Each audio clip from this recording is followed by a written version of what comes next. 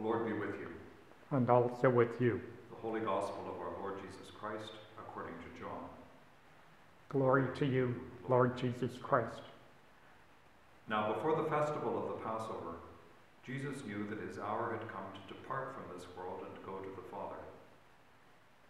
Having loved his own who were in the world, he loved them to the end. The devil had already put it into the heart of Judas, son of Simon Iscariot, to betray him. And during supper, Jesus, knowing that the Father had given all things into his hands, and that he had come from God and was going to God, got up from the table, took off his outer robe and tied a towel around himself. Then he poured water into a basin and began to wash the disciples' feet and to wipe them with the towel that was tied around him. He came to Simon Peter, who said to him, "Lord, are you going to wash my feet?" Jesus answered, "You do not know now what I am doing, but later you will understand." Peter said to him, "You will never wash my feet." Jesus answered, "Unless I wash you, you have no share with me." Simon Peter said to him, "Lord, not my feet only, but also my hands and my head." Jesus said to him, "One who has bathed does not need to wash except for the feet, but is entirely clean. And you are clean, though not all of you."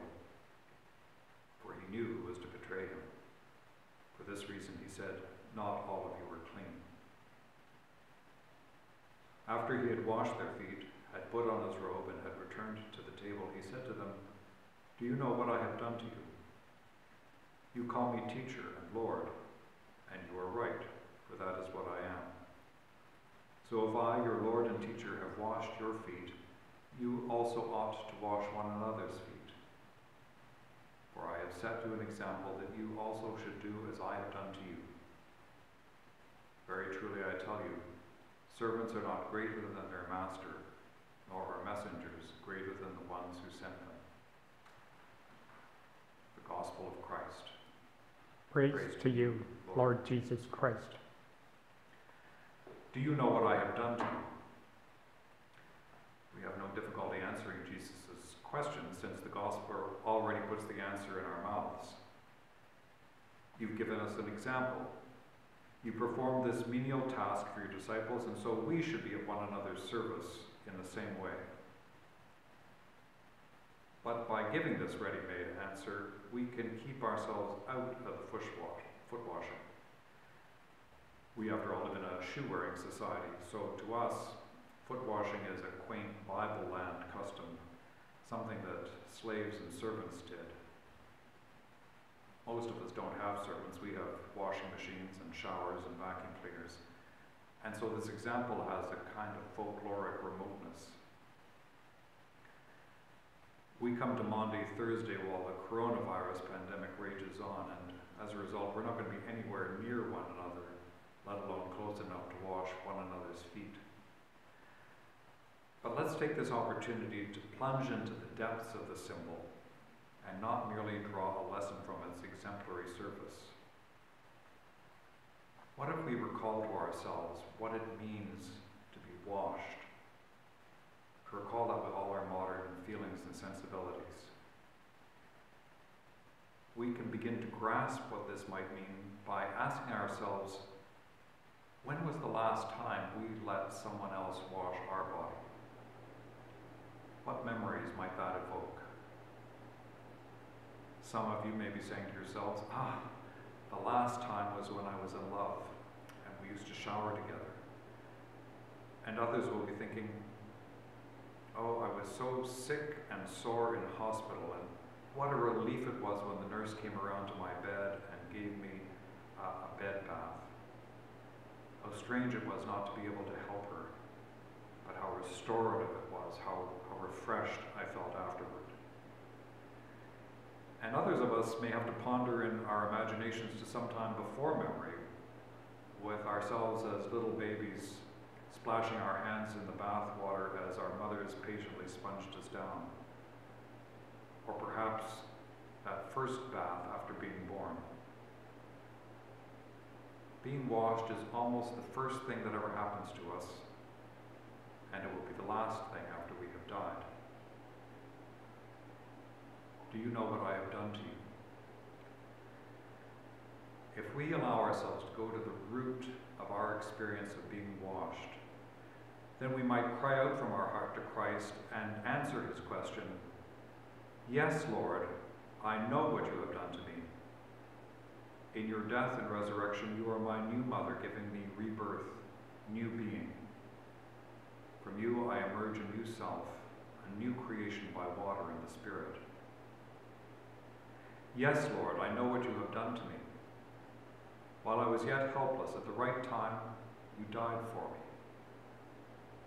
When I was powerless to love, unable to heal myself, you became my healer and my nurse, cleansing away the sweat and grime of my folly and moral sickness, refreshing my fatigue and fever, invigorating my lassitude with love and forgiveness in the anointing of the Holy Spirit. Yes, Lord, I know what you have done to me. You have taken me to yourself in an embrace from which I shall never be thrust away.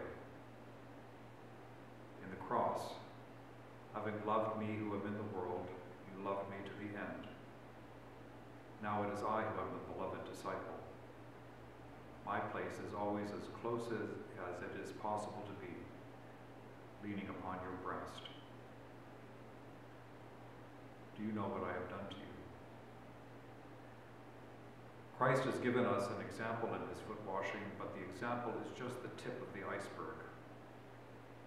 Beneath is the vast bulk and depth of meaning of what Christ has done for us in that self-giving to the uttermost. What Christ has done for us is as if each of us were the only man or woman in the world. The symbol and event that dominates the vastness of meaning is baptism. Baptism is an event done to us. No one can baptize herself or himself. Baptism is done to us to convey what Christ did to us while we were still helpless. Christ crucified and risen has given birth to us, to our new selves, reconciled us to the God of love. Christ has washed and healed our guilt. In his gospel, St. John expects us to search out the baptismal symbolism by picking up the clue of Peter's misunderstanding and Jesus' reply, "Unless I wash you, you have no share with me." Simon Peter said to him, "Lord, not my feet only, but also my hands and my head." Jesus said to him, "One who is bathed does not need to wash except for the feet, but is entirely clean.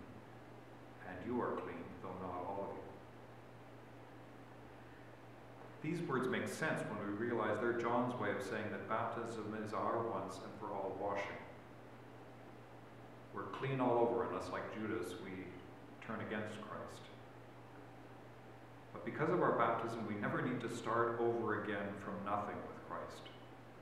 We know what Christ has done for us, that he's taken us once and for all into his union with his Father and our Father, with his God and our God.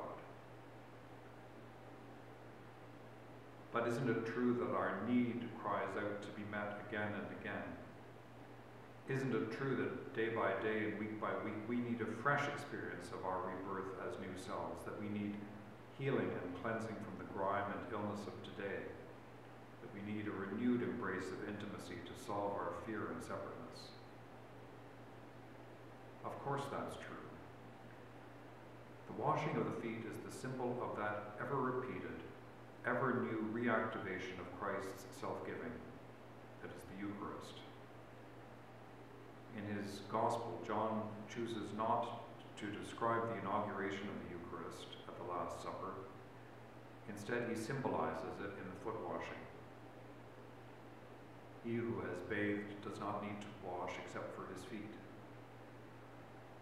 Those who have been baptized don't need to be baptized over again. They have been born again, and Christ is in them, and they are in Christ. But they do need to be served by Christ the servant, and they do need to let love re-envelop them and heal them and re-establish them. They need the Eucharist, which is a love available not just once, but again and again until the end. Do you know what I have done to you? We're living through a fast from the Eucharist for we don't know how long. But when next we're finally able to receive the Eucharist, let's look down at him at our feet and hear him ask us, do you know what I have done to you? Don't hide behind silence.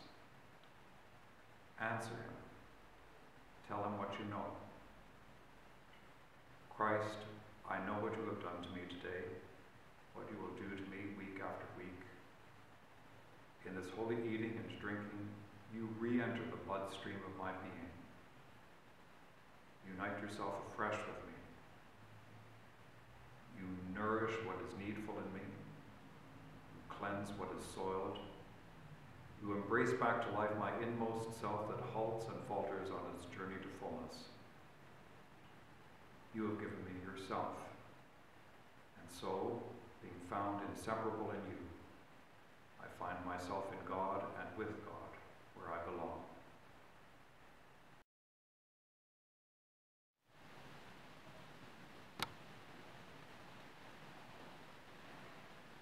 Do this in remembrance of me.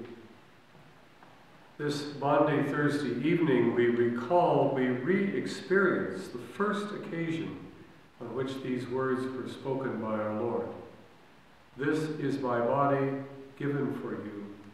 This is my blood shed for you. Do this in remembrance of me. Over the past 2,000 years, these words have been repeated literally billions of times in hundreds of languages around the world. Probably every hour of every day somewhere, the Eucharist is being celebrated. And this evening I'd like to say something, first of all, about the very first occasion on which the Eucharist was shared by Jesus with his disciples in Jerusalem. What the disciples were expecting to have happen when they came, literally what they brought to the table, I guess you could say, when they gathered together, what they were expecting would take place. But then we also discover how our Lord transformed this event into the total life-nourishing, life-sustaining sacrament in which we participate and are privileged to share. The Eucharist, or the service of Holy Eucharist, is also called Holy Communion, or the Mass, or the Lord's Supper. It has a different name in different traditions. But the common Eucharistic service is deeply grounded in the faith of Israel and in the narrative of the Old Testament. If you want to discover its origin, its roots, if you like, you should read the first chapters of the book of Exodus, the second book in the Old Testament, chapters 1 to 15. You may have a lot of time on your hands right now, and if you do, this would be a very good opportunity to enjoy this wonderfully told narrative, which is powerful and dramatic and very important still for us. It opens with the people of Israel, who are called the Hebrews by the Egyptians. The people of Israel are slaves in Egypt. They had come over 400 years ago as refugees, welcomed into Egypt, the children and grandchildren of Jacob. But over the succeeding generations, they had become so powerful and so numerous that they posed a real threat to what you might call the Egyptian establishment, and in particular the Pharaoh, the monarch or king of Egypt. And the Pharaoh undertook to enslave them, to deprive them of their rights and freedoms.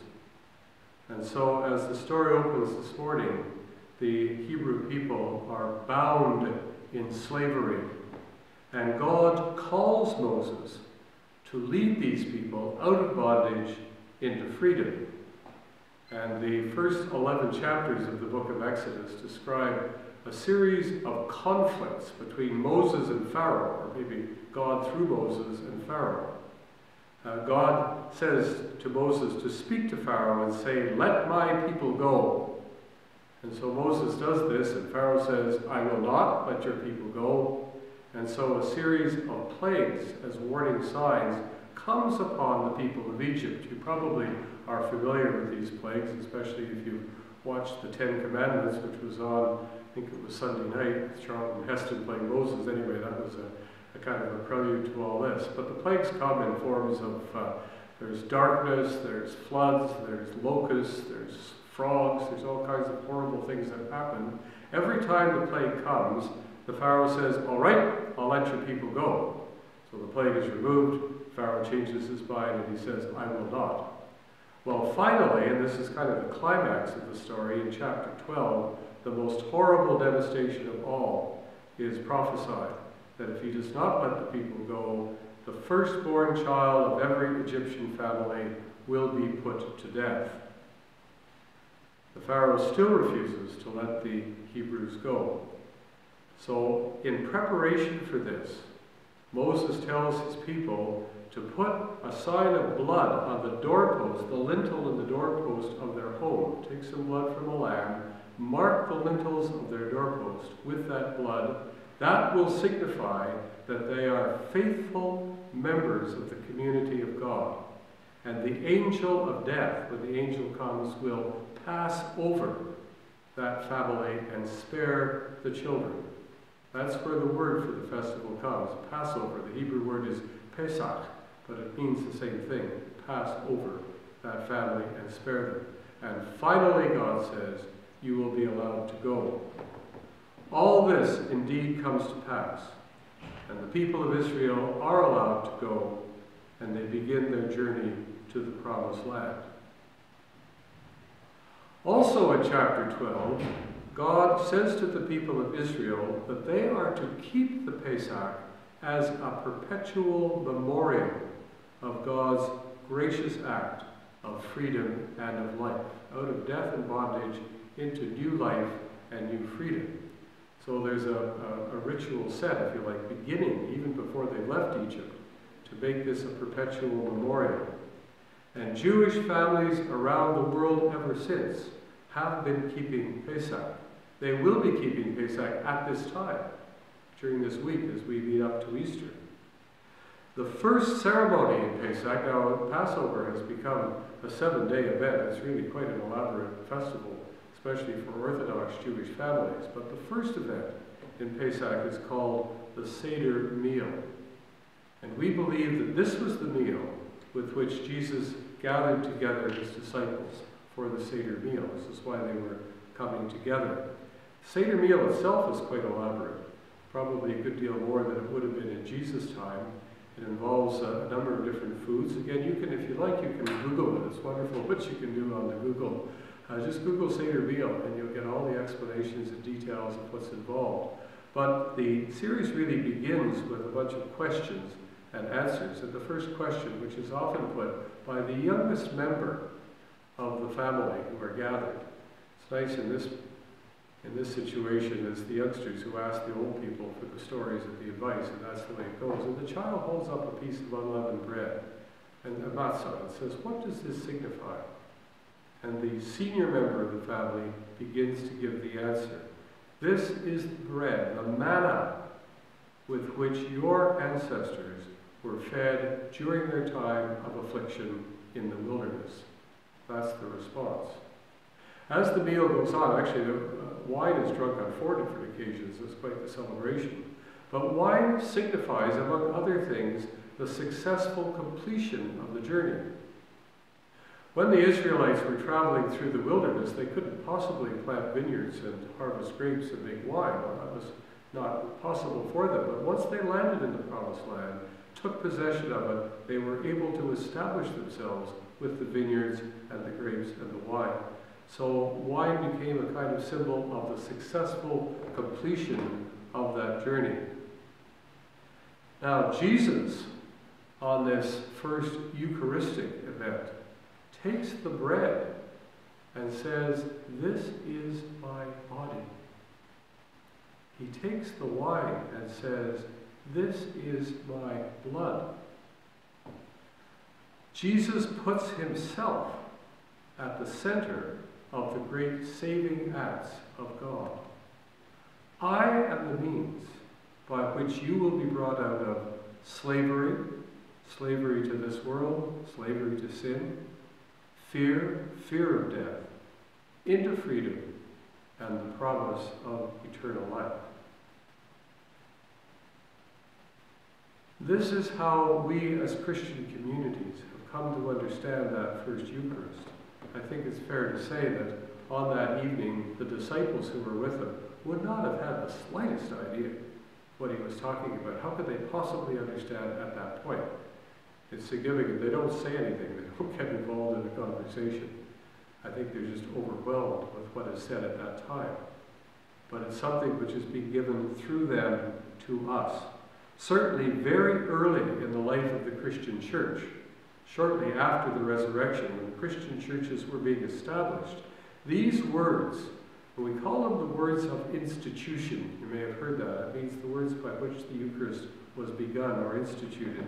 These words of institution were repeated at liturgies. Only a dozen or so years after Jesus' earthly ministry, St. Paul, in writing to the Corinthians, quotes this passage, these words of institution, as something already established in the liturgy of the church. And ever since that time, the two great sacraments of the baptism, the initiation into the Christian community, and the Eucharist are being sustained in the Christian community, have been the defining events of Christian worship. Now, as to what actually happens to the bread and the wine when Jesus says, "This is my body and this is my blood," as you may know, these have been matters of great discussion. You might say debate, and even, I'm sorry to say, division in different parts of the Christian community. I don't have either the competence or the time to go into all the details of exactly what we understand by this, but I am going to tell you what I believe. This is what I believe, and I am confident that this comes from within the tradition of the Anglican Christian faith. I believe that when I receive the consecrated bread and wine, I am truly receiving the body and blood of the risen Lord. I believe also that the bread and the wine physically remain bread and wine. They don't change their chemical properties, put it that way.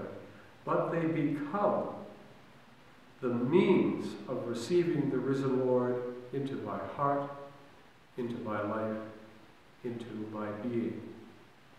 Our Lord nourishes me in this world with courage, fortitude, hope, strength, and love. Our Lord also sustains me on the journey through this world to the world of God's kingdom, the world of eternal life. So it's a journey sustained here and now, and a journey sustained forever.